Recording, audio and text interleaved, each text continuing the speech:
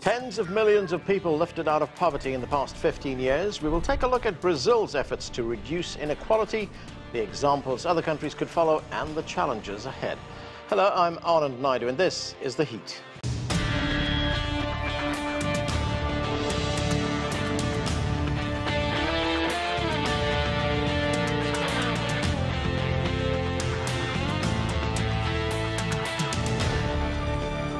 Brazil's Bolsa Familia, or family grant, is the largest social welfare program in the world and considered a model. It gives money to families in need and is designed to reduce inequality in a country with a huge income disparity. Our correspondent, Paulo Cabral, is in northeast Brazil, in Salvador, Bahia, for more on the innovative program. Paulo, the northeast is the poorest region in Brazil, and that's where the program is most needed. What can you tell us about the changes that this program has brought there?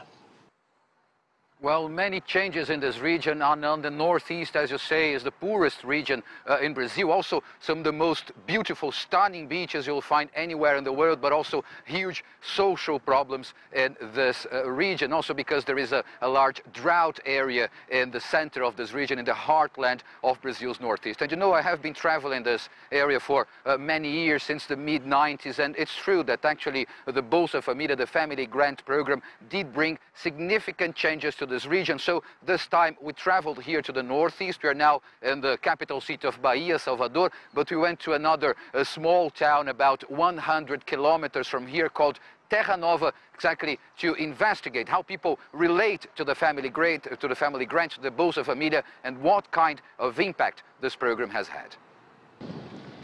In the town of Terra Nova, in the Brazilian northeast, among the country's poorest regions, about 3/4 of the 13,000 citizens are enrolled in the Bolsa Familia, a social welfare program. Funded by the federal government since 2003, it provides a monthly allowance for families below the poverty line. Jeanne Teles gets a little over $100 per month for her and her daughters. There are no jobs here in Terra Nova. If people go to bigger cities, like the capital of Bahia, Salvador, they can find work, but not here. So I need this money to buy food for my family and also to buy medicine when we get sick. Except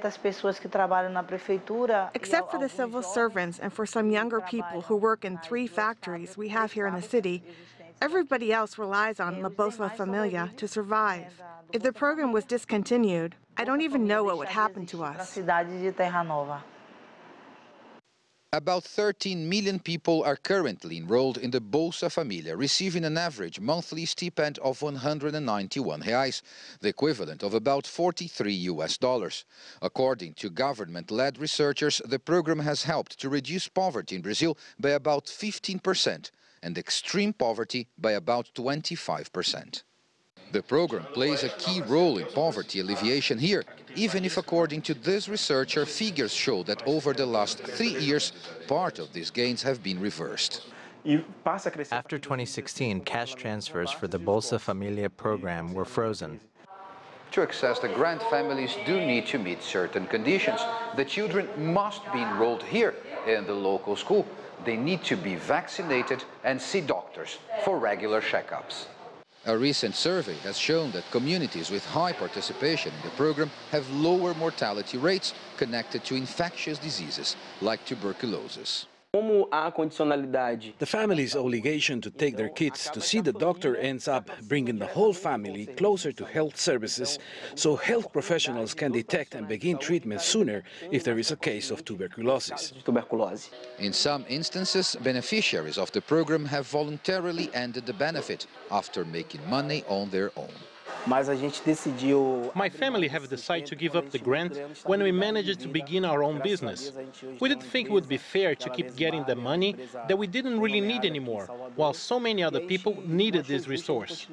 Brazil's Bolsa Familia has proven to be an efficient program to lift people out of poverty, but the big hope is that with access to health services and education, the next generations won't need so much help in coming years. Paulo Cabral, CGTN, Terra Nova, Brazil. Paulo, Brazil is coming out of an economic slowdown, and last year President Jair Bolsonaro took office. He's no great fan of the program. So how do those things affect the Bolsa Familia?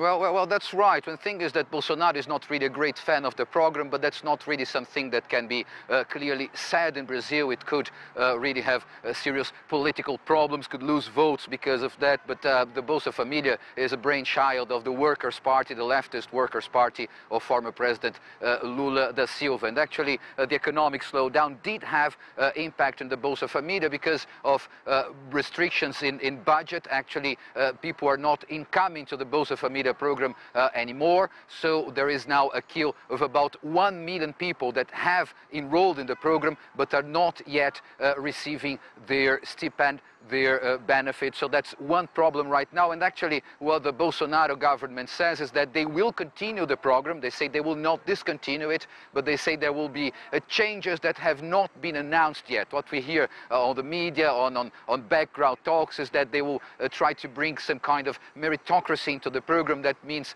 giving more money to the families of the children that have better performance in the school. And also what we hear is that they plan to change the name of the program because they want to connect this to the Bolsonaro government and kind of erase this memory that the Bolsa Familia is connected to the Workers' Party and to former President Lula da Silva. So it doesn't seem that the program will be discontinued, but we are likely to see changes in its methods in the next few months.